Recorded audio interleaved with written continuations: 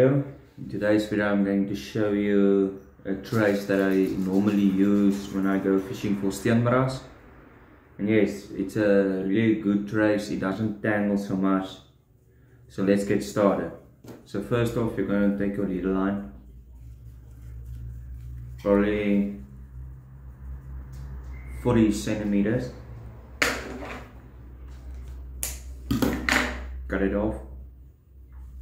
You take your hook,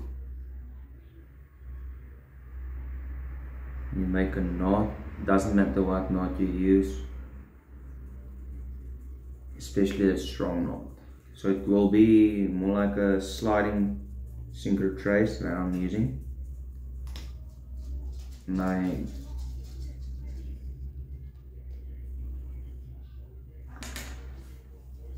you take a swivel, attach your hook trace to the swivel.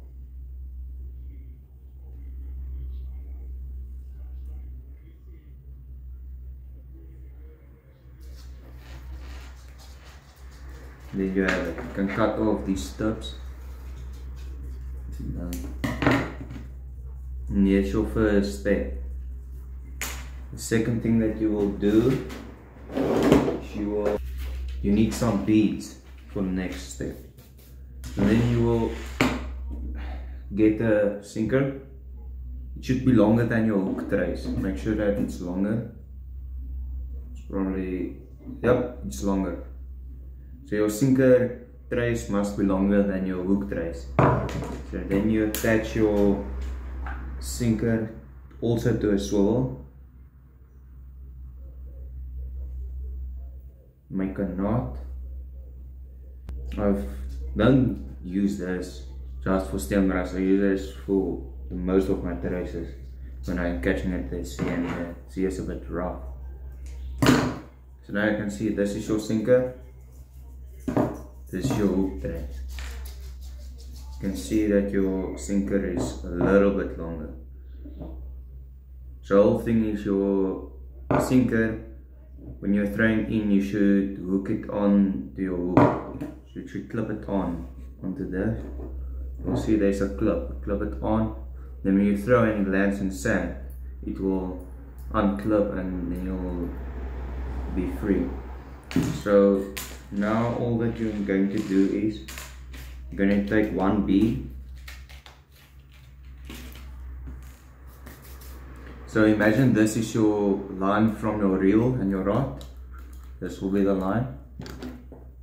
You'll put your sinker. Your sinker will, you put the line of the reel through, so it will move freely. It will move in the water. Then you put in a bead. The bead, you should put a bead in so it doesn't tangle, because without the bead it will mostly tangle in the water. Then you take your hook trace and attach it to your line of the reel. So let's make a knot.